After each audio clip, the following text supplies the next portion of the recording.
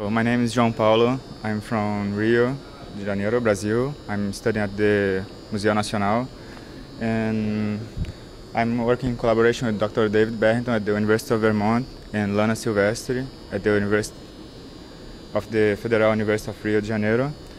I'm working with the phylogeny and biogeography of the genus Polystichum. It's a Dryopteridaceae fern, and I'm working mainly with the Brazilian Center of Diversity.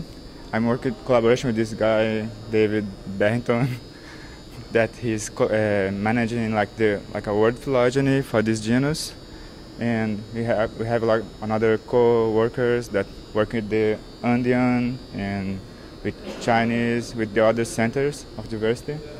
So I can explain that these mountains in the southeastern Brazil, they are known by richness of ferns and high proportion of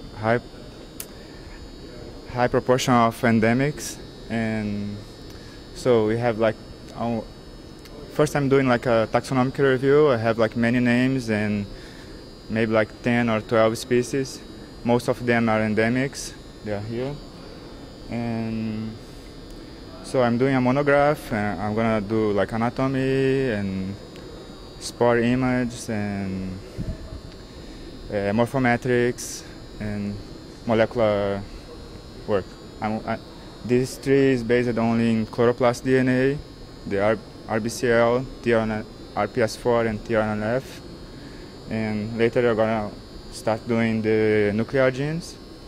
So we are gonna try to figure out where the Brazilian plants are related to the other polystichums in the world.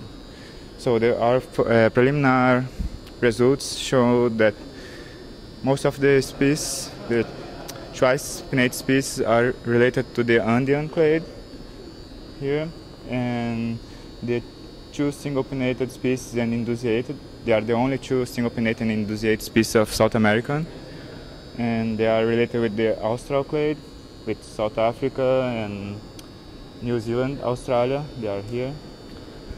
And ask, do you have any questions? Do the Brazilian